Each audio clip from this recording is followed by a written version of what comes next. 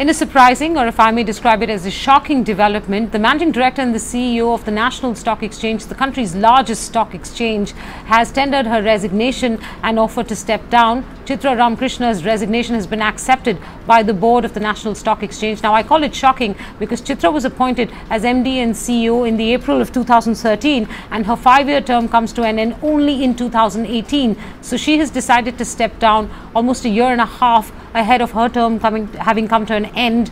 Chitra is an old NSE hand, so for her sudden departure to take place in this fashion has raised several eyebrows. Now, the official explanation coming in from the NSE via a media statement is that she asked to step down due to personal reasons, but that may not be the full truth based on what I am told or information that has been shared with me by a person very close to these developments. Let me take you through the two potential reasons for why she may have stepped down.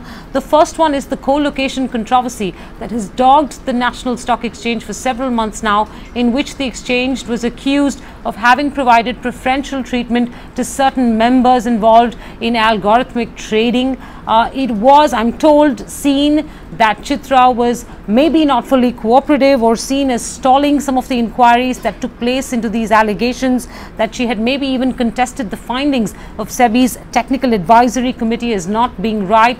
And it was this approach of the senior most management position at the NSE that was seen as not constructive and not helpful to the exchange's ability to resolve these complaints or accusations. That was the first instance. The second issue I was told that could have prompted her to step down was the appointment of a senior official at the National Stock Exchange, an appointment that was conducted by her or her team, and that took place in a very opaque manner, as I was told, at a very high remuneration, a remuneration that did not carry adequate explanation. There were complaints about this appointment that eventually went to the board. The board looked into the matter, and I'm told that the board did not find that due process had been followed in that appointment, as a result of which the gentleman in question stepped down a short while ago. He resigned.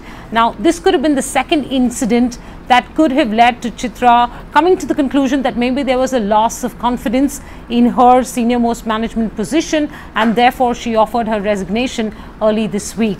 The National Stock Exchange's board has accepted her resignation, as I said right up front, and they have appointed J. Ravichandran, currently Group President, to hold charge of the office of CEO with immediate effect. Mr. Ravichandran is also an old hand at the National Stock Exchange.